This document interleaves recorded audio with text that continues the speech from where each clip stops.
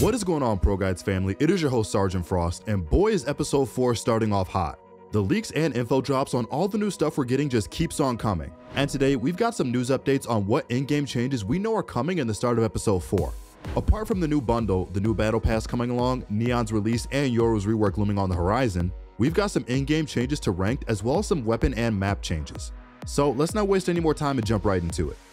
For our first ranked update of the year, we are getting some new changes to the rank requirements for new accounts. Instead of the old system where you needed 10 wins to play ranked, you now instead need your account to be level 20 in order to play ranked. This seems like a direct response to the Smurf account problem we currently have going on in ranked. A lot of players have complained that Smurfs have been ruining the ranked experience in the lower ranks for quite some time now. Riot may not have the answer to stop this problem completely, as it is hard to get a true grip on, but this seems like a nice response to possibly make it harder to get newer accounts into ranked quickly. It also helps newer players because forcing them to play more unrated games to level up their account more will help them get the experience they need before jumping into the ultra competitive world of ranked play, where the vibe is definitely more serious and sometimes toxic. But hey, we're not 100% sure that this will curb the issues, so let us know what you guys think about this in the comment section down below. And while you're at it, if you're looking to climb further in rank than you ever have before this coming episode, you won't want to miss out on the best opportunity to learn from the best. To start off the new year, we've collaborated with the Pro Legend Sentinel Zombs to host a boot camp where he'll teach you the ins and outs of climbing ranked and how to transform yourself into a carry. So before you talk about the rank changes, make sure to click the link in the description and sign up because spots are filling up fast. Beyond the rank changes that were leaked, we've got quite a few gun change leaks to start off the new episode as well, so let's dive in. First off, the Spectre has been nerfed in regards to shooting at long ranges. The Spectre has been the poster boy for running and gunning issues in Valorant for quite some time now. While these range changes don't really help with curbing any of that, this change at least forces it to be good at what it's meant to be good at, which is close to medium range spraying.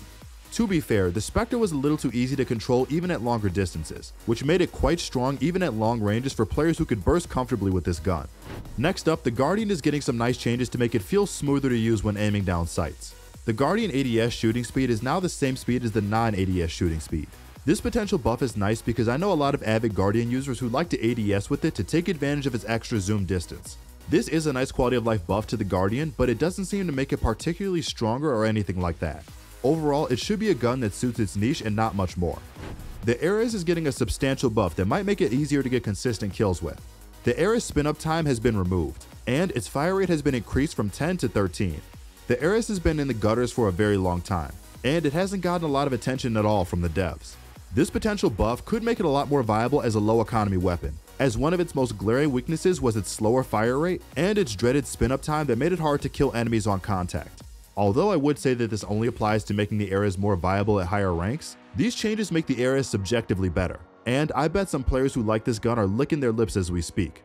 These Ares buffs looks like it can help out the gun quite a bit, so it'll be interesting to see what the outcome is. Hopefully it doesn't become an issue though. Okay, so for some reason it seems like Riot has been keeping track of the balance of melee weapons, and they've deemed it too weak to be used, I guess. The right click melee hitbox has been increased by 1.5 times, and the left click is also larger than the right click and also has longer range, which means it can be used to close the distance.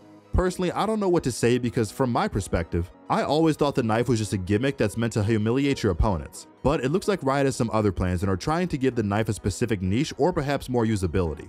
Off the top of my head, the one thing that I can imagine that will become more viable is definitely knifing through an astral wall, because now you can reach further and have more room for error. Moving on to map changes, we've got a few changes to some sites that can really change up attacker and defender strategies on Bind and Breeze. Bind is getting a cool upgrade in its A bomb site area. In A short, the old wooden boxes that every smoker uses to create one-ways has been replaced with a short hop-up area that's half the height of the old boxes. This new box has stairs that allow you to easily climb on top of it, which creates a cool new angle kind of like the one-off boxes in the grass area of Haven. Does this change fix Bind's attacking choke point problems? It's hard to say, but changing terrain to give attackers a better fighting chance against defenders who are posted up is always an interesting change that could shift the balance a little. For Breeze, we also have some A-site and B-site changes that really can shake up the strategies for going in and the angles available. The biggest change in my opinion is on A-site, where the back area of A-site is not all covered in water, making it much more open to move around and play. The double boxes that used to be spammable are now gone as well, which means that position is stronger for defenders trying to hold off attackers. Also, triple boxes got changed substantially, and there's now ample cover to play behind instead of being forced to kind of jiggle left and right and pray people don't accidentally spam you. And finally, there's a change on the left side of A caves, where the tiny corner you could hide in is now revamped so that you have a big corner to reset and not feel like you're at risk of getting killed immediately. It's deeper too, so it's harder to clear. Oh, and there's also a double stack of boxes in the cave as well to hide behind.